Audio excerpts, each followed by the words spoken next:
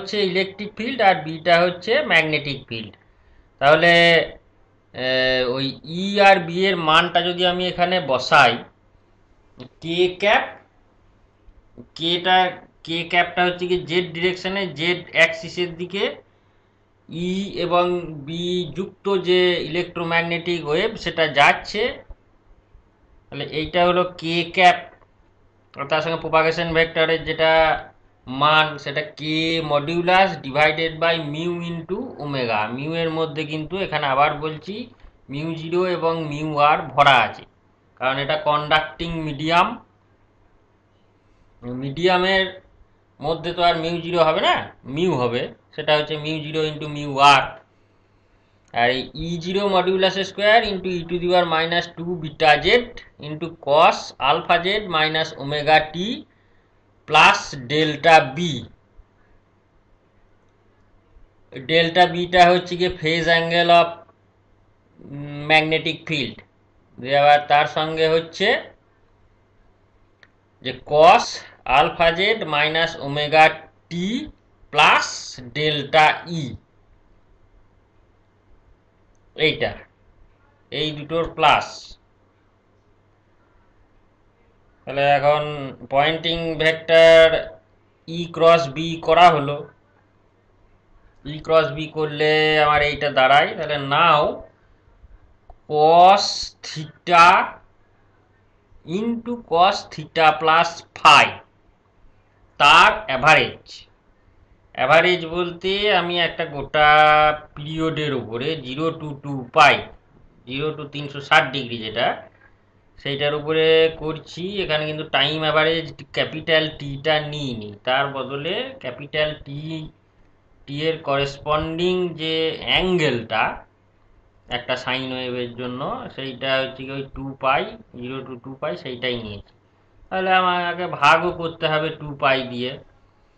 তো 1/2 পাই, যে integration 0 to 2 pi cos theta into cos theta plus phi D theta. এইটা ইন্টিগ্রেশনটা করলে যেটা দাঁড়ায় সেইটা হচ্ছে হাফ কস ফাই। এইটা তোমরা ইন্টিগ্রেশনটা কিন্তু করবে, কারণ কস থিটা আর কস থিটা প্লাস ফাই মানে হচ্ছে কি তোমার কস এ আর কস এ প্লাস বি।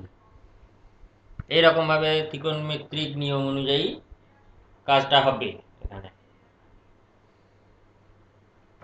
তাহলে এস এর অ্যাভারেজ যদি করতে যাই এরপরে, তাহলে এস অ্যাভারেজ ইকুয়াল টু ওই এইটাকে আমি ব্যবহার করতে পারি, যে এস অ্যাভারেজ করলে আমার 1/মিউ ইন্টু ই ক্রস বি এর অ্যাভারেজটা হবে। এবার ই ক্রস বি বলতে তো আমার তো যেটা হয়ে আছে কস একটা ইন্টু কস আর একটা, মানে আলফা জেড মাইনাস ওমেগা টিটা ধরে নাও থিটা, আর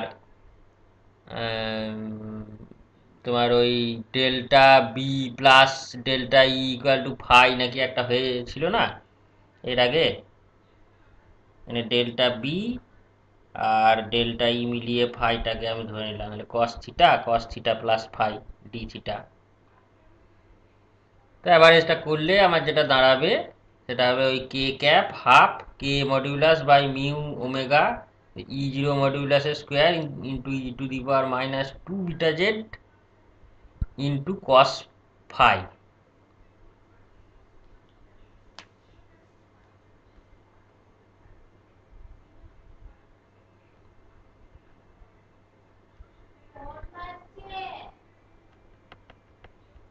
যায় এইটা equal to half K cap alpha by mu omega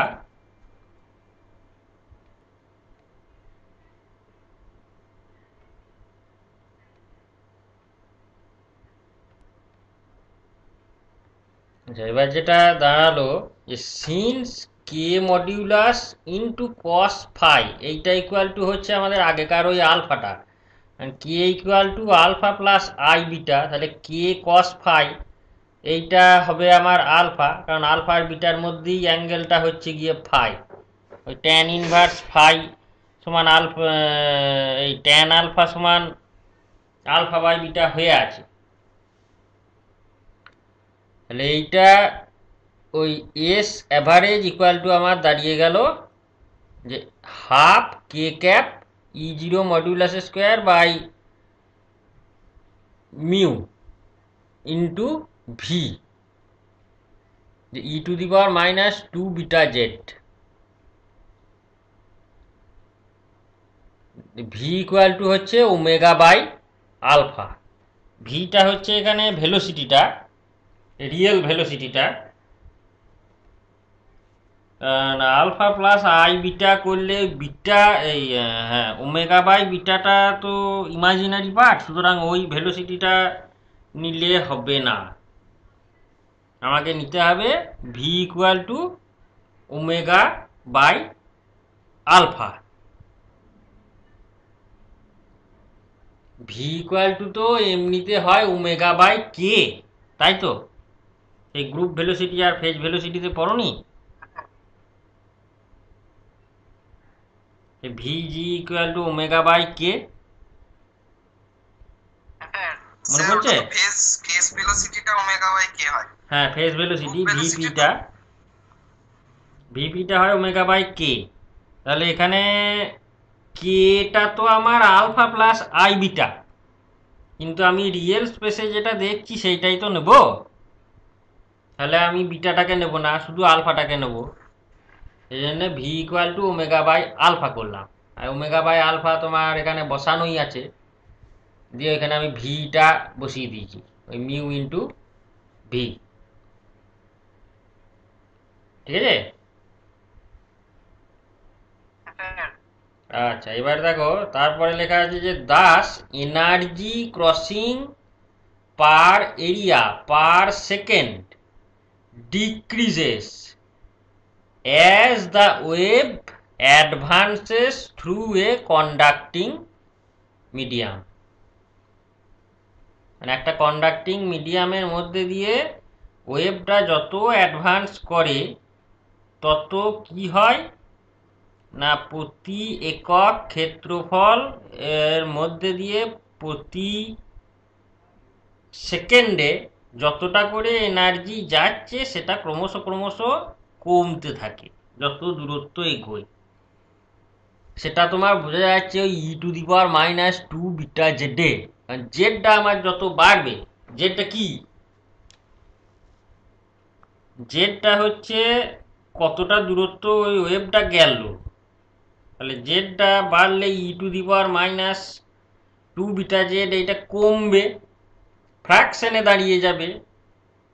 তাহলে পয়েন্টিং ভেক্টরটা তো তাই, এস অ্যাভারেজটা তো energy crossing per unit area per second, সেইটা তোমার ওই যা এক্সপ্রেশন হয়ে আছে যে কে ক্যাপ আছে ওটা তো ইউনিট ভেক্টর, হাফ এটা কনস্ট্যান্ট, ই জিরো মডিউলাস স্কোয়ার ই জিরোটা তো হচ্ছে amplitude of electric field, R UV Yuta এই ইউ বলছি মিউটা কনস্ট্যান্ট, ভিটা ভেলোসিটিটা সেটাও কনস্ট্যান্ট, একমাত্র ই to the power minus 2 beta যেটা বিটাটাও কনস্ট্যান্ট, 2টাও কনস্ট্যান্ট, জেডটা একমাত্র এখানে ভ্যারিয়েবল, এবং জেডটা তার মানে যত বাড়বে এস অ্যাভারেজ তত কমবে, per unit area per second energy কিন্তু তত কমবে।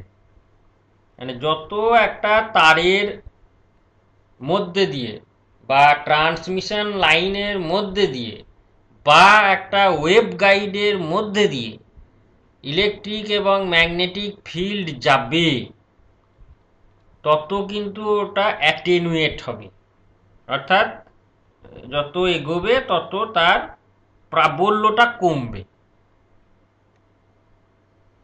এই হচ্ছে ঘটনা।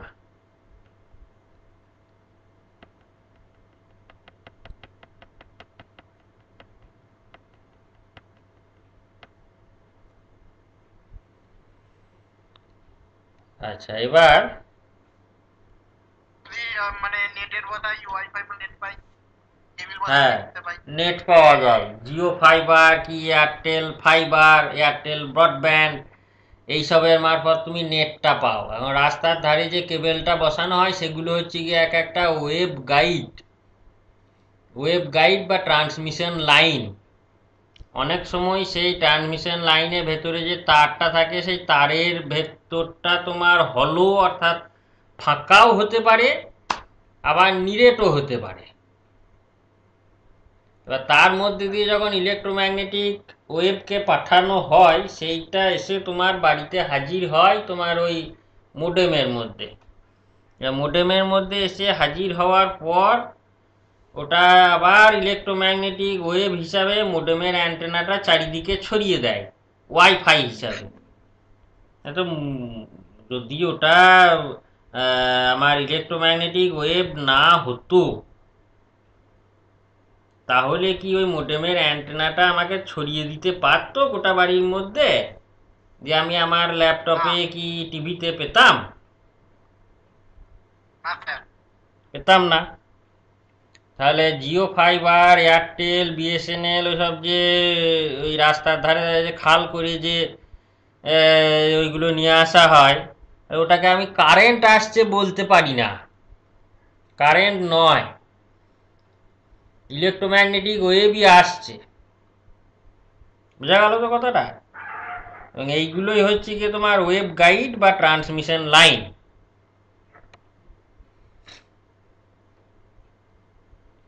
ঠিক আছে, এবার তাহলে এইটা সম্পর্কিত ওই কোশ্চেনটা লেখো যে এনার্জিটা তো ডিক্রিজ করে যায়, যায় কোথায়? As an EM wave passes through a conducting medium. পরিষ্কার লেখা আছে কোশ্চেনে, বুঝতে পারছো যে একটা ইএম ওয়েভ কন্ডাক্টিং মিডিয়ামের মধ্যে দিয়ে যাচ্ছে, কারেন্ট যাচ্ছে নয়, ভোল্টেজ দিচ্ছি কারেন্ট যাচ্ছে তা নয়। একটা কন্ডাক্টিং মিডিয়ামের মধ্যে দুরকম জিনিস যেতে পারে, একটা কারেন্ট যেতে পারে আর না হলে ইএম ওয়েভ যেতে পারে। It's energy decreases, where does this energy গো? এই এনার্জিটা যায় কোথায়? Where does this energy go? It is, answer হচ্ছে it is used up in giving kinetic energy to the charged particle in the medium. ওই মিডিয়ামের মধ্যে কিছু চার্জড পার্টিকেল আছে, ফ্রি ইলেকট্রন কিছু আছে, তাকে কাইনেটিক এনার্জি দেয়। Finally it is manifested in form of heat developed in the medium. বুঝতে পারলে কথাটা? শেষমেশ ওই ফ্রি ইলেকট্রনগুলো যে কাইনেটিক এনার্জিটা পায়, এদিক সেদিক ছোটাছুটি করে করে গরম হয়ে যায়। মানে ওই কন্ডাক্টিং মিডিয়ামটার সঙ্গে বিভিন্ন নিজেদের মধ্যে ধাক্কাধাক্কি করে জিনিসটা গরম হয়ে যায়। তাহলে it is used up in giving kinetic energy to the charged particle in the medium. Finally it is manifested in form of heat developed in the medium. হিটটা তুমি কি করে বুঝতে পারো?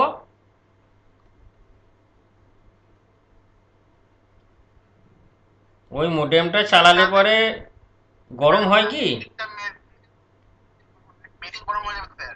হ্যাঁ,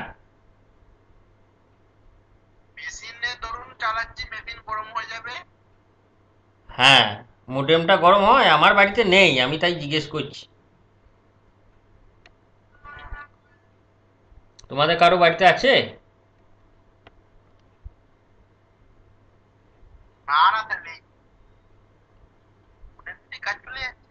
হুম, মোডেমটা কিন্তু গরম হয়ে যায়। কারণ আমার এর আগে ছিল ওই বিএসএনএল এর মোডেম, এখন ছেড়ে দিয়েছি। দিয়ে ওই ওয়েব গাইড একটা হলুদ রঙের তার দেয় দেখবে, ওইটাকে তোমার কম্পিউটারের পেছনে লাগাতে হয় আর তার সঙ্গে মোডেমের পেছনে। দিয়ে আবার টেলিফোনের লাইন থেকেও কিন্তু আর একটা তার এসে মোডেমের জায়গায় যুক্ত হয় এবং মোডেমটা একটু একটু করে গরম হয়। সেটা হয়, সেটা অতটা বোঝা যায় না, কিন্তু হয়। ঠিক আছে, এবার দেখো স্কিন এফেক্ট। স্কিন এফেক্টটা লেখো।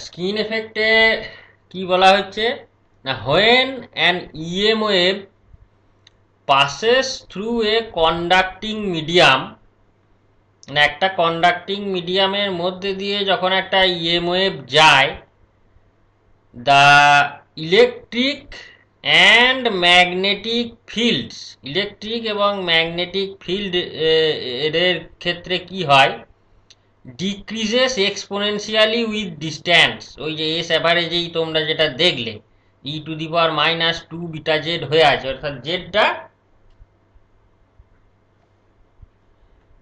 যত বাড়বে এস অ্যাভারেজ তত কমবে। ঠিক আছে, তাহলে আমার হ্যাঁ ওইটাই স্যার। এনার্জি, ওই এনার্জিটা তত কমবে।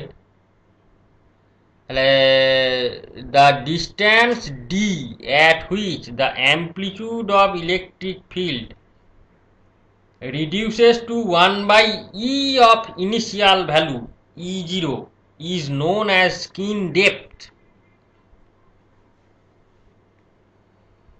ঠিক আছে, স্কিন ডেপথ বলে কাকে বলছি না, যে হ্যাঁ স্যার। যতটা দূরত্বের মধ্যে আগেকার ভ্যালুর থেকে E0 থেকে 1/E পরিমাণ হয়ে যায়, সেইটাই হচ্ছে গিয়ে আমার স্কিন ডেপথ। দেখো, মানুষের মনে প্রথমে এই ভাবনাটা আসবে যে আমার অ্যাম্পলিটিউডটা এতটাই ডিক্রিজ হয়ে যাবে যে আমার আর তারপরে সেটাকে না ধরলেও চলবে। তাহলে এবার কতটা ভ্যালু পর্যন্ত ডিক্রিজটা আমি ধরবো? 1/E করলে পরে মোটামুটি 37% দাঁড়ায়। এবং যেহেতু তোমার ওই এক্সপোনেনশিয়াল ডিকের কার্ভে দেখবে মোটামুটি যখন ওই পিক ভ্যালুর থেকে 37% ভ্যালুতে এসে পৌঁছায়, তখন আর ডিকেটা খুব একটা হয় না, তারপর থেকে খুব কম কম ডিকে হয়। আমার জেডটা যতই বাড়ুক, ডিকেটার হওয়ার হারটা খুব কমে যায়, কারণ ওই এক্সপোনেনশিয়াল ডিকের কার্ভটা প্রথমে খুব বেশি বেশি কমে, তারপরে প্রায় ফ্ল্যাট হয়ে যায়। সেটা কোন জায়গা থেকে হয়? ওই 1/E এর জায়গা থেকে হয়, 37%-এর জায়গা থেকে। সেই জন্য মোটামুটি 37%-এ এসে গেল, আমি সেটাকে ছেড়ে দিলাম যে হ্যাঁ, আমার আর প্রায় অতটা ডিকে হবে না মোট তুল্য মূল্য ওই যে প্রাথমিক যে ভ্যালুটা, সেই ভ্যালুটার থেকে। 1/E of initial value E0 modulus is known as skin depth। ঠিক আছে।